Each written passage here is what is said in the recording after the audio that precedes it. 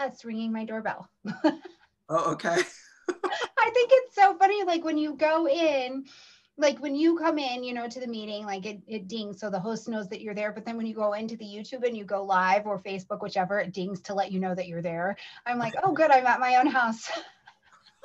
Oh, brilliant. I know where I am. I know. Which is so funny because I swear sometimes, like just these days, I'm like, okay, wait, what was I doing? Where am I at? I have those like Well, moments of pause. it could be challenging if you don't have a calendar these days. Yeah, that's so funny. I have a huge one over here right now because I was like, look, I don't know. Is it Tuesday part 55 or like what? All right. Hi, everybody. Welcome, welcome, welcome to more of this week's Eat and Greet. It has been a busy week of friends coming over. All good content, though. So this week, friends, we have Christopher Renstrom over here. Fabulous. Welcome. Hello. How are you? Is the world right over there? Okay, I'm here. Yeah, there you are. I think we had I like a know momentary freeze. you went into this like extraordinary like tableau vivant. I was like, wow, she's really holding that Vogue pose. No, it's technology at its finest today. And yours was gorgeous, by the way. I was hopeful mine wasn't. I know you always get caught in some like psycho looking position. No, it was lovely. We look good over here. Oh, people lighting up the chat already saying hello to you. So hello, everyone. So you have, I'm no fluff. We're jumping in. You've got a book coming out. Yeah, I do. Oh my gosh. Can you tell us about it? Tell us about it. I'll put a link in the description box, guys, so you can get it. Sure. I'd love to tell. It's called The Cosmic Calendar, and it's being published by Tarcher Perigee, which is an imprint of Penguin Random House. And basically, it goes with what I've been teaching all these years, which is that astrology is not a science and astrology is not a religion. What astrology is a calendar. That's why every major civilization on this planet, whether it was Indian, Chinese, Mesopotamian, Mesoamerican, created some form of astrology. It was in order to tell time. And so that's why you see astrological symbols in churches and synagogues and Stonehenges and government buildings. It wasn't because everyone on this planet was like superstitious and wondering about astrology, but it's just astrology was a calendar. I mean, once astrology had been set up and you could tell the 4 seasons and you could divide months via the moon, it became a part of life. It became a part of literature. But it's not really a historical book in that regard. What it is that it teaches you how to turn your own astrological chart into a calendar. So it can help you plot out the good times of year versus the not so good times of year. And everything goes back to the sun in it. So you'll read about the sun and the signs and the sun and the planets, but where, you kind of like either have a sun sign astrology book, which is all your 12 signs or whatever, and then you have an everything else astrology book where it's like, you know what I'm saying? It's all this information, your eyes glaze over and you're like, what? Ceci quadrant, what? Or whatever. This actually is like a link. It stays with the sun, but then all the planets will be interpreted as to where the sun is in your chart.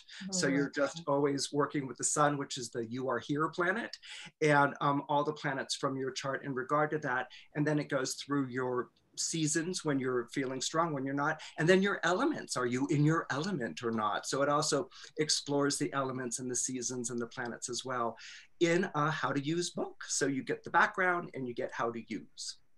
And if you guys haven't seen it yet, the cover is beautiful, which I care about. I know. Please, I judge every book by its cover. Okay. I know. Like, I'm sorry. Didn't you feel guilty when in library they were like, "Don't judge a book by its cover"? It's like, oh my God, it's the only reason I'm reading this book. I know. I'm like, I picked this one because it was pretty. I don't know how many times I've said that, and I'm an intelligent woman, but damn it, sometimes there's something about a good, pretty cover. That's fabulous. And I've been very lucky. My first book, Ruling Planets, had a gorgeous cover. And then The Cosmic Calendar has this like fabulous cover done by the illustrator, and she does the interior art as well. So I really, really lucked out. I was like, whew, yeah, well, it is gorgeous, and it is available right now, you guys, for pre-order. If you want to check it out, I will put that in the description box down below. You can check it out, pre-order it, get it, and then you can have all of the Christopher. But we've got you here now. Yeah. We're going to talk about Jupiter and Saturn retrograde, and they have done it. We're in it. We're in it. The thick of it. Yeah. And so we're just kicking off. In case you're just joining us, we're talking about Jupiter, Saturn retrograde. Jupiter and Saturn both went retrograde this week. We actually just had Jupiter take its retrograde yesterday. Saturn took its retrograde at the beginning of the week. Pluto took a retrograde back in April, and Neptune will take a retrograde in June. So we are coming into an absolute slowdown review kind of time. But today we want to focus on Jupiter and Saturn because they're two sides of the same coin. But what do you do with that? How does this work in your personal world, and how is it affecting us in the big picture? So I've invited a friend over to tell us all about that. Well, but you're right, Stormie. Jupiter and Saturn are two sides of the same coin, and they're the two sides of fortune, basically. Until we had the discovery of the modern planets, what's called the modern planets or the transpersonal planets, Uranus, Neptune, Pluto, Jupiter and Saturn were the outermost planets. And it's because they were so slow moving in the sky that they were seen as being the most connected to fate and destiny. And so Jupiter, being a more benevolent planet, why is he more benevolent? He's a benefic. Why is he a benefic? Because he's a bright light in the sky. If you go out in the sky tonight and look up, maybe about, I guess, maybe 2 in the morning right now or something like that, you'll see him. You can't miss him. He's like right there. And if you look a little bit to the left, you'll see Saturn. He's right next to him. But Jupiter is bright and light, and Saturn is like more faded and like old. Jupiter was seen as a much more gregarious and fortune bestowing planet, and Saturn was kind of seen as the snarky old guy in the background. Okay, and so and you'll notice that about the malefics. Mars and Saturn are malefics, meaning planets that take away. Their lights are not as bright. They're not as luminescent as the benefics, which are Venus and Jupiter, which are light and bright, and they're just gorgeous, and your eye goes right to them. So Jupiter was always seen as bestowing good fortune, and Saturn was, the hand that giveth, and Saturn was seen as the hand that taketh away. That it would take away what good you had, and so it was experienced as a planet of misfortune. Ooh, that's so rough. You've got the pedal and the brake happening all at the same time with those two. And so as they're traveling forward, you're like growing up, here's some benefits to help you. This is great. You're learning. And then we put them in retrograde. Right. Which is when it gets profound. Good. That's when it gets good. Yeah, that's when it gets profound, because the thing is, if things come easy for us, let's say you're experiencing good fortune all the time, you don't appreciate it. You're just kind of like, more good fortune, feed me. I want more good fortune. You're a trust fund baby. Okay, they don't turn out so well sometimes. But anyway, if you have all of this benefit, all these good things, then you don't really value, so when it's removed, which is what happens in a Jupiter retrograde. Jupiter is about faith, and it's about belief. And so when it's moving forward in a sign, Jupiter moving through a sign will bring good things or fortune to that sign. But at some point during its tenure, its stay in that sign, it will stop and it will turn retrograde. So it will pull the plug on that good fortune. And if your attitude about that is, easy come, easy go, or, I was on a lucky roll and I guess that's it, then that's it. You don't really go past good fortune. But if your attitude is, I feel like I was being shown a higher purpose or a path, or I feel like I was going somewhere in my life, and then it's pulled, then you have kind of like this crisis of faith. And Jupiter in his own way tests, just like Saturn does, through a crisis of faith. It says, well, if you believe in this, are you going to go after it or not? Or are you going to invest? Or are you going to be all in? with no guarantees at all. These are the things that come up during a Jupiter retrograde. And so it's taking that leap of faith or acting in blind faith that a Jupiter retrograde really sort of elevates you in a way that's very unique and very singular. Yes, and it's brilliant because we were talking about it in the videos on this channel before, that as Jupiter is retrograde here too, he comes to you with a fair amount of truth and says, okay, what's the reality? Can you deliver what you believe you can deliver, right? Do you need more training? Do you need more education? Do you need more wisdom in order for you to expand out there or to give? Right. So I think it's a beautiful time in retrograde where all of us have to go, well, hold on, I was a little bit too big there. I might even need some more training so I can figure out how to take that forward, or I need more wisdom to see when he comes out in September where I can even take that leap of faith. Because sometimes a leap of faith is a lot easier made when you're educated. Yeah. Or when you're desperate. Or desperate. I mean, those can be stunning leaps of faith. Yes, absolutely. You've got no choice but to run for the cliff, leap. Yes. So I think, so if you're grabbing your charts, if you're watching, if you're looking up to the sky, let's see. So Jupiter is taking his retrograde at 27 degrees of Capricorn and will come out September 12th? September 12th, I believe, at 17 degrees of Capricorn. Yes. So we've got September 17th. Okay.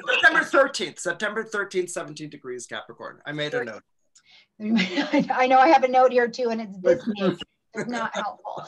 So we're going to have Jupiter here the whole time. He's been doing this travel since 2019 in Capricorn. So it's all Capricornian feel, and he's going to stay his retrograde in Capricorn as well. So it's very much so, I think, some things that we've seen and they've been in the works for a while, and now we're going to go back over them. Unlike Saturn, who did take a step out into the energy of Aquarius, we got to switch signs and we all got a little fried and shocked for a minute.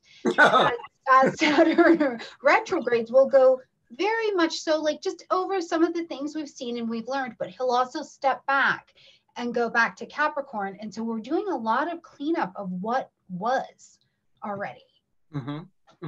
Yeah, retrogrades are fascinating to me because I've really been thinking about them a lot lately because everything's a retrograde. But anyway, no, they're fascinating to me because when a planet turns retrograde is when it's the most visible in the sky.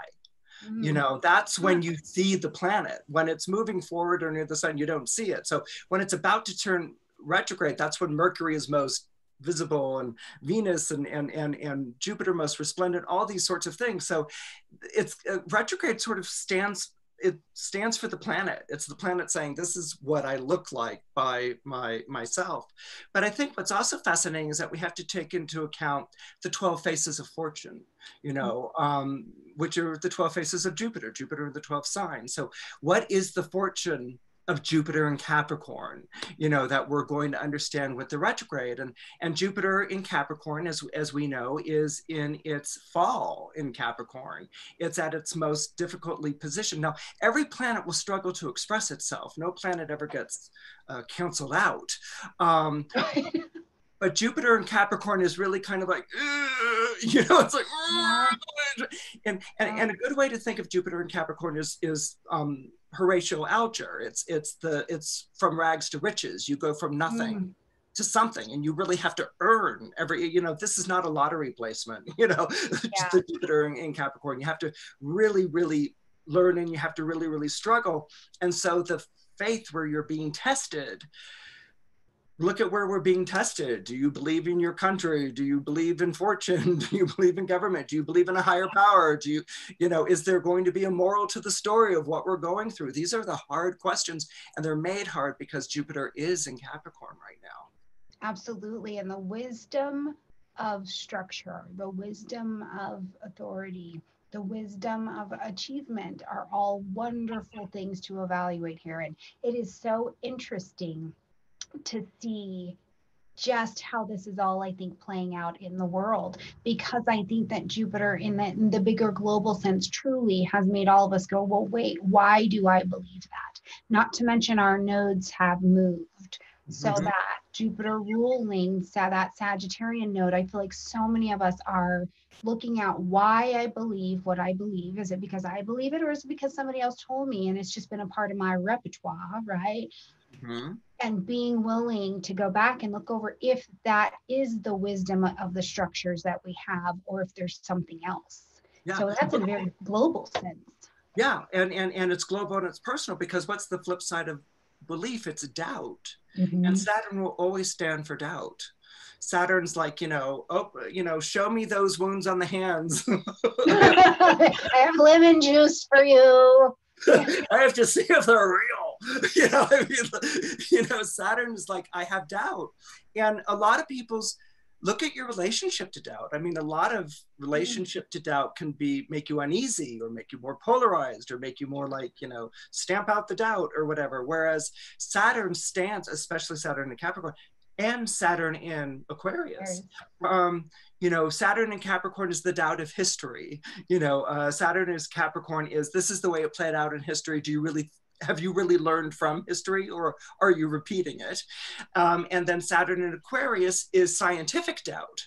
That's the doubt of, well, why does the system work? Have you explored the alternatives? Have you experimented? Have you tested the data?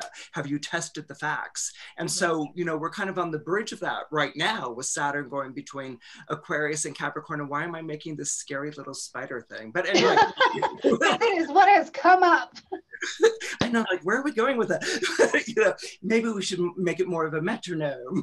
But, with Saturn going back and forth. So it's two different types of doubt that are very, very prevalent right now. And it makes people who cling to their beliefs uneasy, or it makes other people feel, as you said, Stormie, maybe I can leave behind this belief because I've outlived it, and go to someplace new and different. Yeah, which is an exciting, scary, wonderful place, all at the same time. D, all of the above. Right.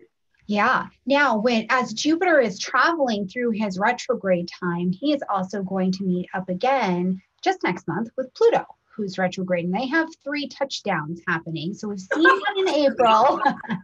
They're like locking lips over here. So they've done it once in April, and they were both direct. But on his retrograde path, he and Pluto are going to meet up again. And this is June 30th. So they're going to have another conjunction, and then we'll see them both out of retrograde again at the end of the year. So what do you think there? Jupiter, Pluto. I love Jupiter, Pluto actually together. First of all, if you look at them mythologically, they're brothers. Jupiter And is they're brothers. really weird dad, by the way. Right. But what's fascinating is Saturn's the one who's got the father-son issues going on, whether it's Uranus, whom he castrated, or Jupiter, whom he was overthrown by. So, Jupiter and Saturn have that uneasy authority, father-son, challenging, overthrowing authority relationship that's going on between the two of them. But Jupiter and Pluto are brothers. And where Jupiter was the ruler of the sky, so Jupiter is asking us to look up to our higher purpose, to see the universe as infused with moral meaning. Pluto is saying, okay, you can look up in the sky and try to go look for those things, but at the end we all die, okay? And he's in charge of Hades, the underworld, and so he's like saying, you can go look for your truth somewhere else in the world or higher up, but maybe the truth you want to look for is the one that you're carrying around inside. So they're both truth tellers, but in different realms. Jupiter's realm is higher purpose, higher meaning, and Pluto is, let's get down to the mortality. You talk about the moral of the story, Jupiter. Let's talk about the mortality of the story. Let's talk about the truth you're carrying around inside, your gut truth, the truth you may not even know about. So it's fascinating. And also both of them are judges. We have to remember that. Jupiter judged whether you got to be put up among the stars or not because of your heroic feats. That was Jupiter, and then Pluto judged if you were good or bad and where you went in hell. So they both have those things in common.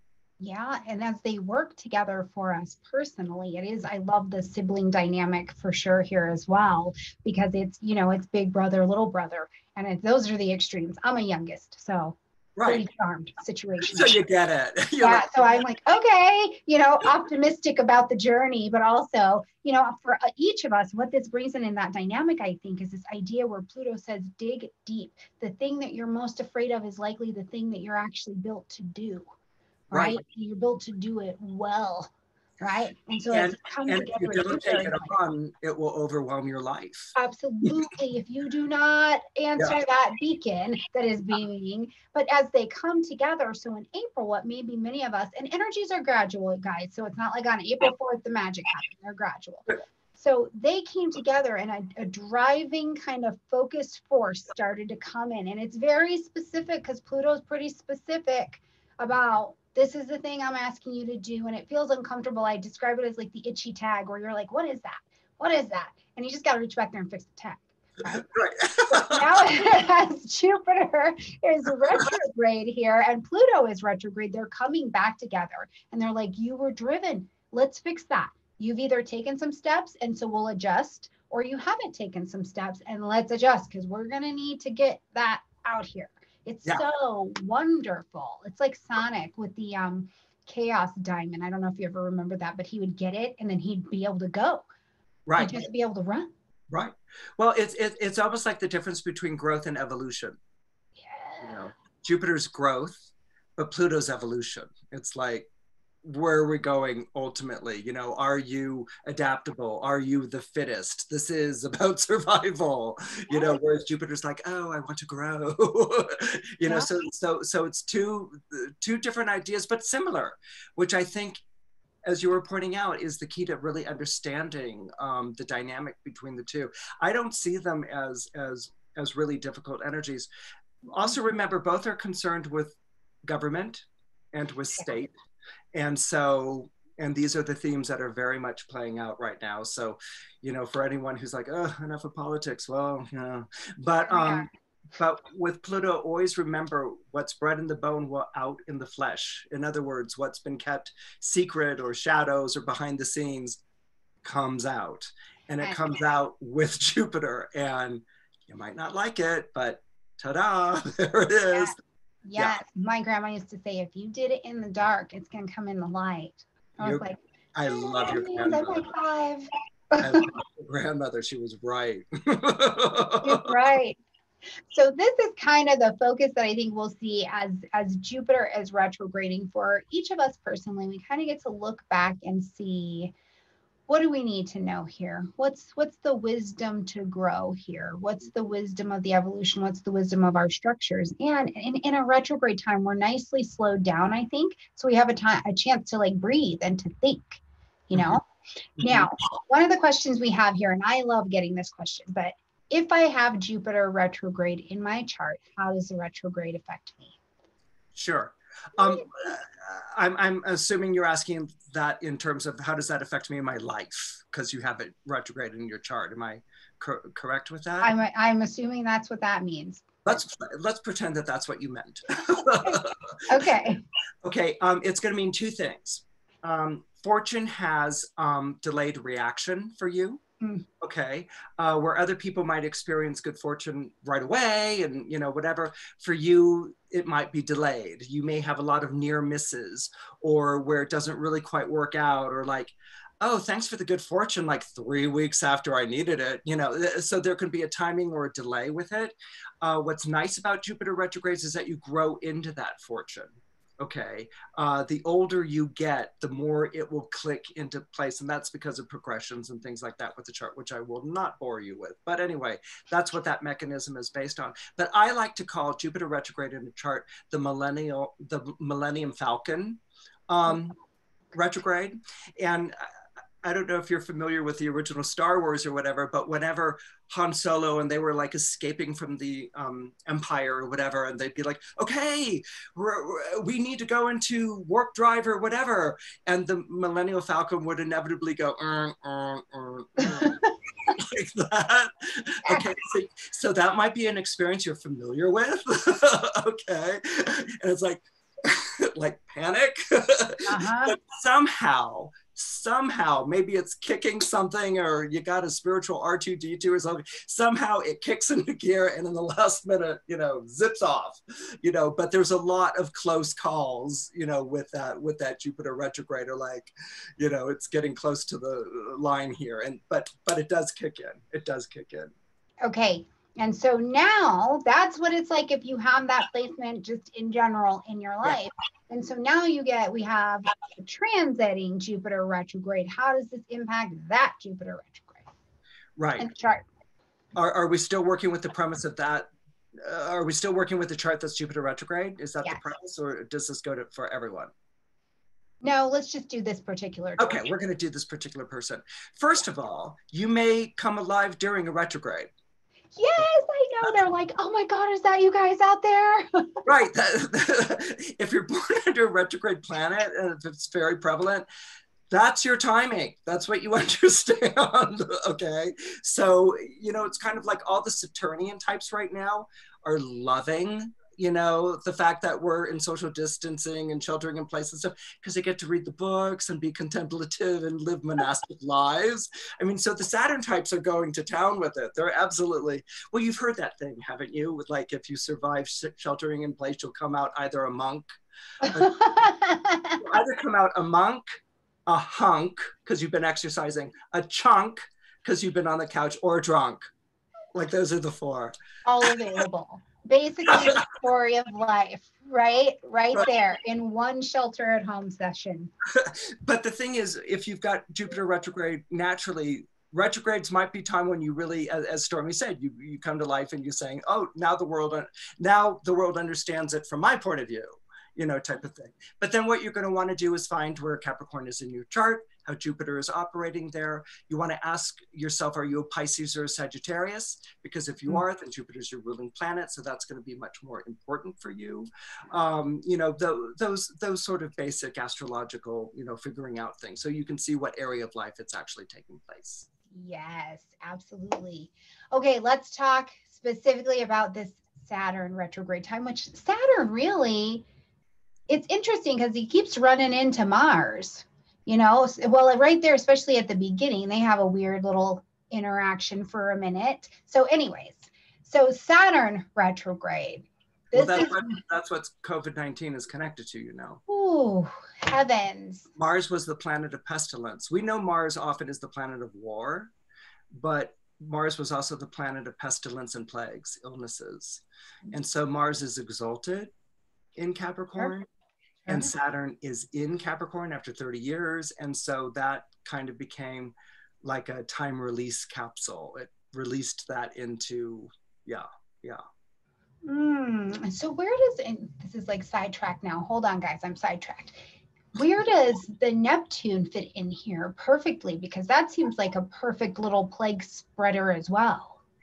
It's funny, people think of Neptune as being the plague spreader. I think because of the phrase "it's in the water," type of thing, that it fuses. And Neptune is a big influencer, but I haven't really seen it connected. I mean, please, if someone else says, I've done a term paper on that, please correct me, type of thing. But Mars is the traditional ruler of illnesses and plagues.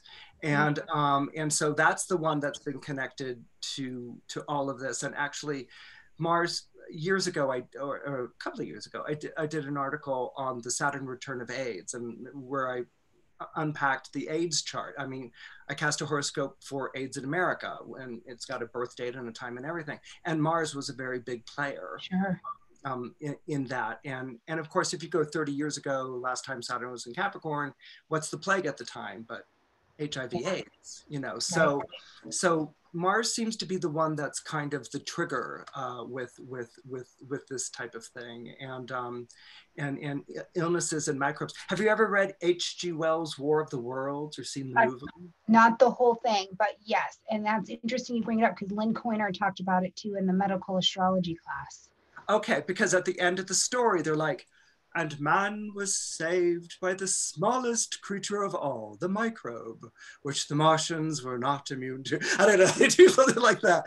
But, you know, that's the thing that takes down the invading army, is that they have no immunity to the microbes on the planet. So Mars has always been connected to those warring microbes, you know, war on a molecular level and war on an enormous one. So you could pretty much date it to that. It carries a Mars-Saturn signature in Capricorn, because Saturn's at home in Capricorn and Mars is exalted in Capricorn. Yeah. Yeah, Mars was happily up there, and Saturn's like, oh, I'm trying to leave. One day. Not quite yet. I'm slow. One day there. Absolutely. Okay. So, but in the Saturn retrograde specifically, Saturn's going to retrograde, start the retrograde at 1 degree of Aquarius, which is also a co-ruling energy of this sign. So he's just as happy over here as he is in the energy of Capricorn. He does have to act a little bit different because he has to see things differently, but happy. And then he'll go all the way back to 25 degrees of Capricorn. So you can take that and chart that against your chart. Right. I like. Don't leave out Pluto. There we go, right? Right. I like Saturn. I like the consideration of Saturn in Aquarius. Like, I feel like Aquarius is like, loosen up a little bit. I got to show you something else, right? It's almost like I would describe it like Saturn in Capricorn builds the Starbucks on the land, and Saturn in Aquarius, you know, Aquarius has taken him to the rooftop and is like, well, what are we going to do with all the rest of that? We have more stuff. Hold on, let's go discover that. Let's go see what we can do there, right? It's like this awesome energy. Well, what it also references, and you see Dante talk about it in Dante's Paradiso. I mean, we know Dante's Inferno, where it goes down to the 7 levels of hell, but there's a Paradiso section where it goes to the 7 levels of hell. And Saturn, and Saturn rules 7th heaven, you know, which we associate to ecstasy and happiness and all these sorts of things.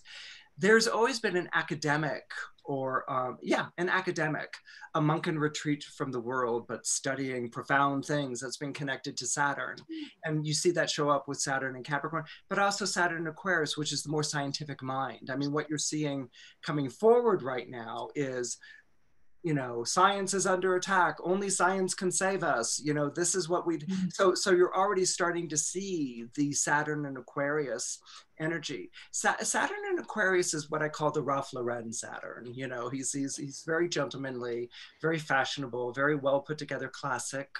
You know, little avant-garde maybe, but it's classic, you know, type of thing. And so but you're right, it's a daytime energy, and it's a more enlightenment energy. I mean, Saturn in Aquarius is really about the Enlightenment, and the Enlightenment in our history was a very important time where reason and science went up against church and superstition, and, you know, there's a whole story that results from that. But what we're already hearing, science will save us, right? Is, you know, science will come up with the vaccine. Science will save us. Science says save the planet, you know, so all of these things are very much anticipating Saturn and Aquarius. And also, let's remember Jupiter following Saturn. Just there quickly. Yeah. Well, and we get to see the explosion of just the tech, you know, and the thing we were talking about was Zoom, this company Zoom, and they're my example for life right now. As soon, you know, they've built this platform, it has been lovely, people have been doing business with it forever, that's fine. And they thought they really had a good thing, thought that their security was the best thing since bread. And Saturn went into Aquarius, and they immediately became aware of everything they didn't know and they didn't have, and it was this explosion. And I feel like when Saturn changes sign, we all get that experience. We immediately go, oh, wait, I don't know that. Uh-oh, that needs adjustment. Right. Yeah. Saturn in a sign will always kick the 4 tires of the car to see how easy it is. You know, and it's all the things that you think, you know, have been lined up and are great that are the first to collapse. But that's where Saturn gets his reputation for being a teacher. You're not going to learn if you think you know it already, right? You know, so Saturn goes and says, oh, it looks like you missed out this or overlooked this, or what about this? Or, you know, hey, there's a crack over here, you know, and it's like, you know, and that's Saturn's job, because ultimately Saturn wants to make it better than right. Yeah. Next level. We got to take this to the next level. Is that brilliant idea, I think, of Saturn. He's like, look, I'm actually trying. We're on a timeline, first of all. So, right. Yeah. Chop, chop. But also, I'm trying to help you advance and mature and just come to what's next. Yeah. And Saturn retrogrades are odd because at first you kind of think they're redundant. You know, Saturn already takes things slow. Saturn's already about tests, trials, and tribulations, you know, and you're kind of hoping, well, maybe Saturn retrograde would be a reverse of that. Maybe we get released from that, you know, type of thing. It's like, not so fast. And what is important to remember is, again, in the mythology of Saturn, like in the Greek mythology of Saturn, or even Ovid, the Roman poet, Saturn retrograde is timeless. Okay, so when Saturn is moving forward, Stormie, you're absolutely right. Chop, chop, deadline. You know, But when Saturn's retrograde, all of a sudden things become timeless. So it's like that's when you have the delays, the postponements. You have a lot of time to, you know, you could sort of whistle while you work and go about your day, or, you know, that sense of timelessness can actually give you that profundity or that depth. And that's where the Saturn retrograde brings that in. It takes you out of that deadline and says, you know, let's really sink into this. It introduces a little bit of Sabbath into your life, you know, where you must cease all activity and reflect. And Saturn stands for that. That's his mission statement. Yeah, I think he's just as much about, did you absorb what we just did? Because I tell you what, the Saturn lessons in my life, those are the ones where you ask me about it today and I'm like, let me tell you what I know, because I know it. So we like get this opportunity to walk back a little bit the path we already did. And it's almost like, congrats, you didn't fall in the pit of fire of your life. You made it. And you know it. Nobody can ever take it from you. Well, Saturn is always, if you look at the iconography from the 14th, 15th centuries, he's always looking behind, you know, or he's on a chariot that's driven by dragons that are looking back over, eating their tails, like Ouroboros, the symbol. And so hindsight is 2020. And so Saturn works in two ways. One is like, I'm coming up against this obstacle again and again and again. It's the story of my life. I can't believe I'm having the same trouble. You know, Saturn, you know. And then, but then also if you look back over your life, you know, how many times have you done this lament? How many times have you hit this obstacle? But look at the progress you've made. Look at what you've learned when you look back over. And so Saturn is it's the only planet that really looks back over in that regard.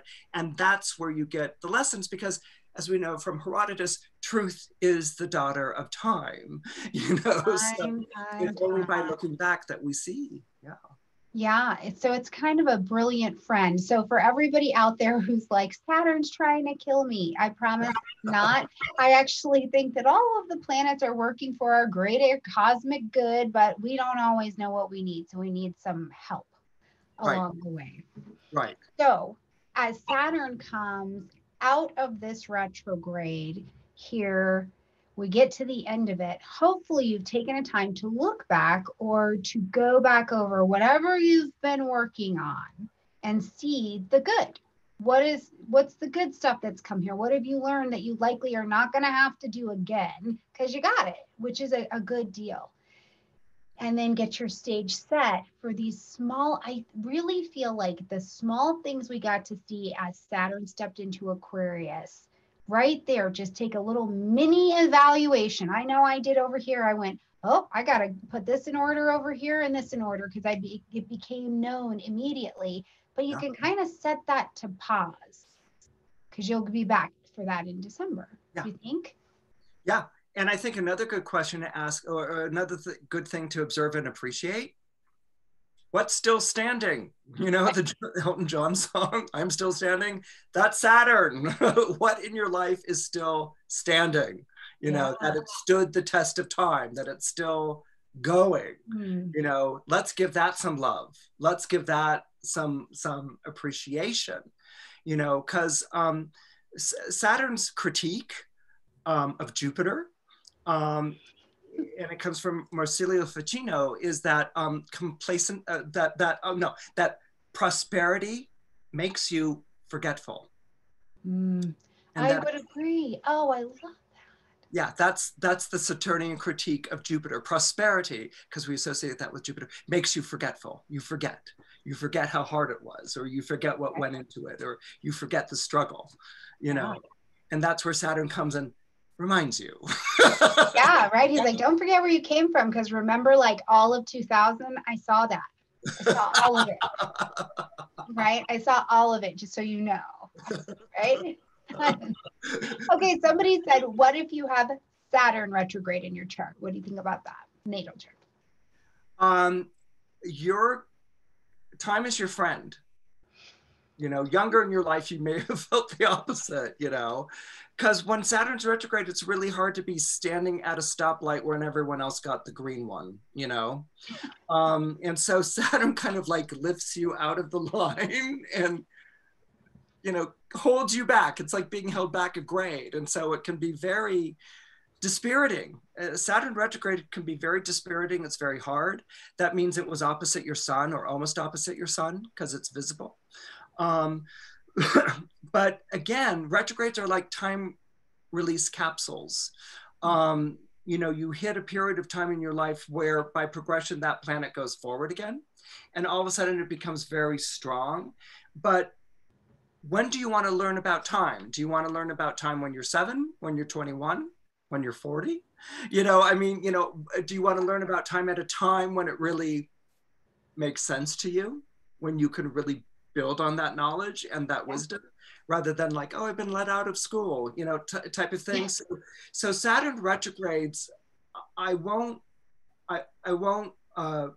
deceive you. They're difficult and they're hard, but they deliver. You know, Saturn believes there's no greater gratification than delayed gratification. You're like, are you sure?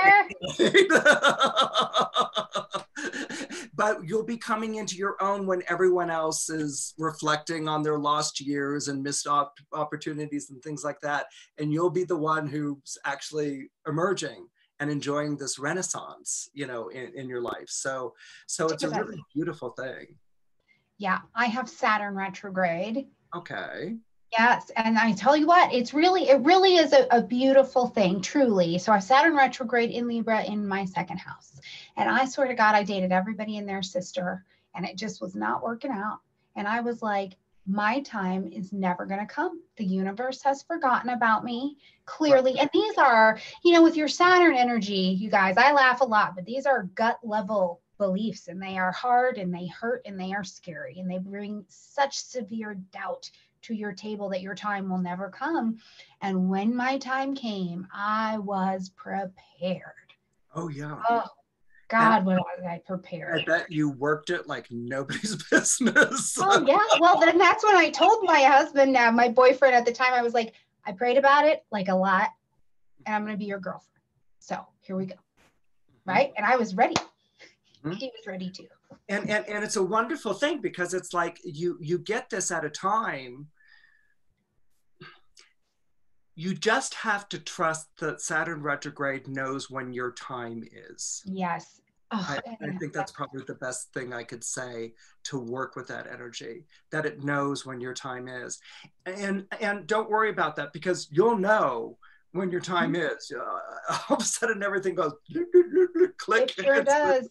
Working for you. So you won't miss it, you know. No. Unfortunately, what you may go through is a lot of getting to know when your time isn't. Yes. That's so fun, you know. Yes. But it does come around. Yeah, trust me on that one. It really, really. And I think I found too that if a lesson or an opportunity or an engagement with your Saturn comes, step into it. Don't try to step away from it. Because that is a lot harder. I really had to participate and get in engagement. And once I understood that made working with Saturn a lot easier to understand that he's just like, he's sharpening, he's peeling down these sharp edges. He's like, not quite yet, but I promise we're getting there. Right. Well, and that's the thing that's tricky and also so intriguing about Saturn, because it is the planet of what I fear. Oh, yeah. Saturn is the planet of fear. And a lot of, we're taught in our movies, our literature, our, life coach clubs or whatever, like a life coach club. But anyway, we're taught master your fear, face it, fear. And the thing is, Saturn teaches you to live in your fear, to make friends with your fear, that fear is actually a friend. Yeah. And that fear is holding parts of you waiting for you, and so that's something else, which is a gift of Saturn, is that you don't have to like master your fear with Saturn. Saturn's like, why master it? Fear is a part of life. We're all afraid of things. But how do you live with your fear? Does it paralyze you? Does it motivate you? Does it inspire you? Does it intrigue you? Does it haunt you? Those are the questions that Saturn gets you to ask. Yes, mostly because he brings them right to your table. Right, just like Kitty brings the little bird in the morning. You cannot be like, I'm going to pretend to not see this dead bird on my table. Thanks for this gift. Thank you. All right. Any final thoughts? Saturn, Jupiter retrograde, what else do you have to pour into us, or anything you're thinking? I feel like we talked about a lot. Well, I would encourage you to respect the two different worldviews. Okay. Saturn gives things that only Saturn gives, and Jupiter gives things that only Jupiter gives. Jupiter is so much about life in this world, making a name for yourself, raising a family, getting an income, taking up your space, and making the most of yourself, that this is Jupiter world. Okay. The Jupiter world that we live in. Saturn is not that. Okay. Saturn is retreating from the world, or the gaps between the good fortune, or the places of doubt, or the places that you're not sure of, or anxiety. Listen to your headlines. You'll hear so much astrology when you listen to the headlines. People talk about stress and anxiety and are they going to be able to make it? These are Saturn things, and Saturn doesn't bring that. What it is oftentimes fear can make us stupid. We do stupid things when we're afraid. Okay. And that's Saturn's big lesson, is like, stop doing stupid things because you're afraid. Just understand your fear. Okay. Yeah. Don't run away from it. Just understand it. And so once you do that, then you can draw on resources and abilities and levels of yourself, which you might not have drawn on in your hectic, busy everyday life. So these are the gifts of Saturn. And then Jupiter is, how do you live in this world? And you have to make money, and you have to make something of yourself. And so it's very different worldviews that are not combative. A lovely thing about a conjunction is that you can see them working parallel. And that's something that I would really encourage you to really explore and to recognize in your life. Yay. And during the Jupiter Saturn retrograde, whatever you're afraid of, Jupiter's going to give you the balls to go ask a question to come to the other side of it. Absolutely. Like, Absolutely. Now we're going to ask Capricorn questions. How'd you achieve that? How'd you build that? How'd you do that? So yeah. What's it worth? How much time did it take? Right? Where's the blood, sweat, and tears exactly? I want to see them in the mortar. That's right. You're like, I don't know about you guys, but I lose eyelashes often enough, and that feels hectic. So I understand. Honey, I love your Venus. All of the Venus. I know. It was so great, you guys. I laugh because so my husband is Josh, and he is a big part of how things get done around here.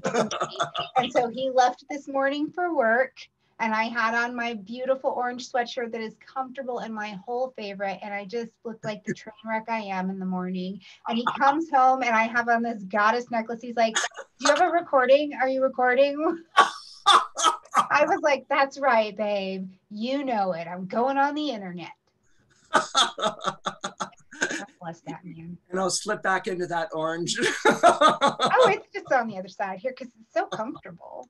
Oh, So comfortable. Thank you. that's your Taurus. So comfortable. Oh yeah, all the comfortable. There are so many blankets and pillows and everything else around this house. So if you're a high Venus energy, I feel your whole vibe. Thank you so much for being here with us. This was fun. I hope you had a good time. You guys check out Christopher's book.